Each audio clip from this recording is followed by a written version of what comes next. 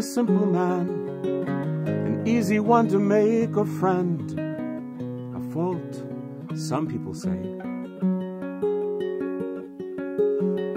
But I hold one simple creed: you never know by one kind deed the good it brings your way. Take the farmer, for example, who I would meet him in the field,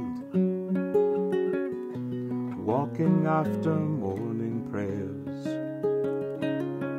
He a rough and tumble landsman, I a scholar of the law. It's just a greeting that we shared. No creatures more humane than man, but surely none that can be crueler. So every day I'd put my faith in the good, and I'd say, good morning, Herr Mueller. Good morning.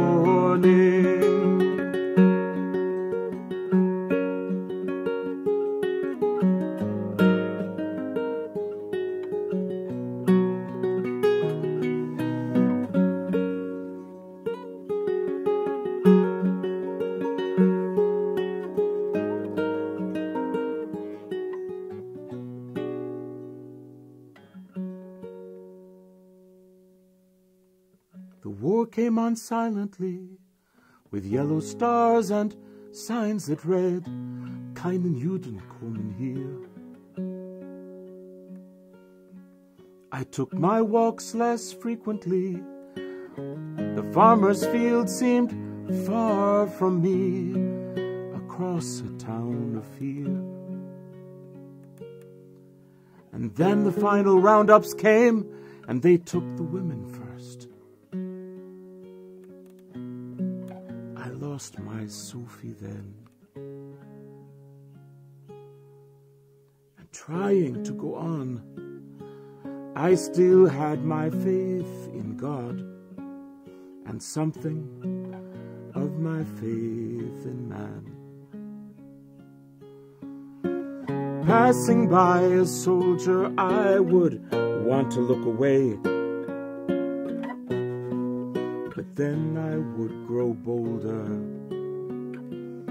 and remembering myself, I'd put my faith in the good, and I'd say, good morning, Herr Soldier. Good morning.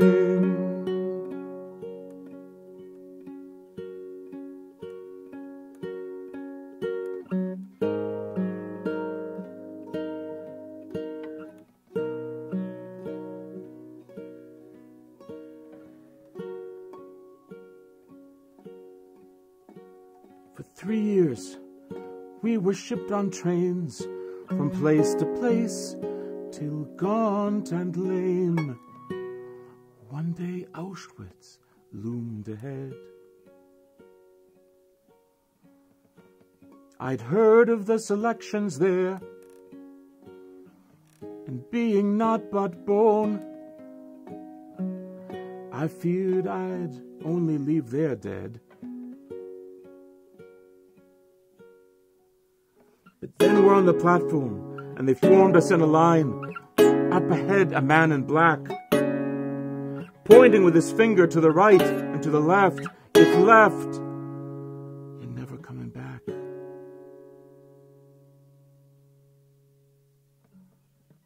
Suddenly, I heard a voice coming from up front. One I'd known when times were good.